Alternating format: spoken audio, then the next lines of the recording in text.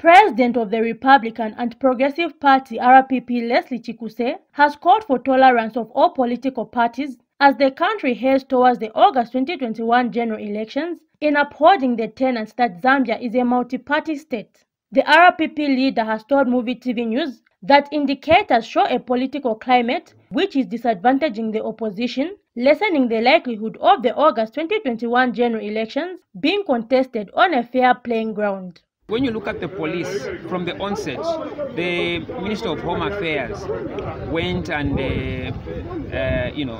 got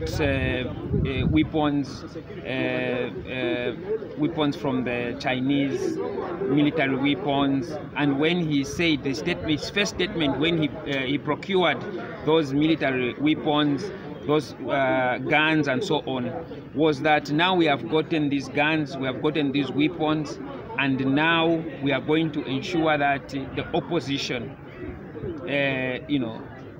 we make sure that the opposition, we treat the opposition.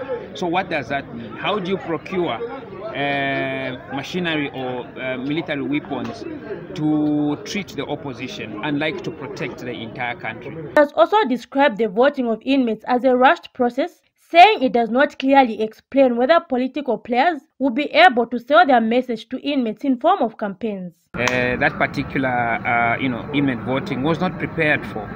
It was not well prepared for. There's never been any sensitization, any planning, and it's something that just came up after realizing that they needed extra numbers to try and reduce the loss of the 2021 election.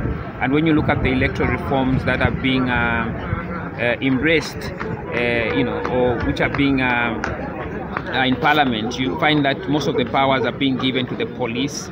Most of the powers are being given to the officer in charge when the inmates want to vote. So already you can see that there is undue influence on the inmates already. The party leader has called for the addressing of such issues in upholding the democracy of the country. Zipporah Mushala, Muvi TV News, Lusaka.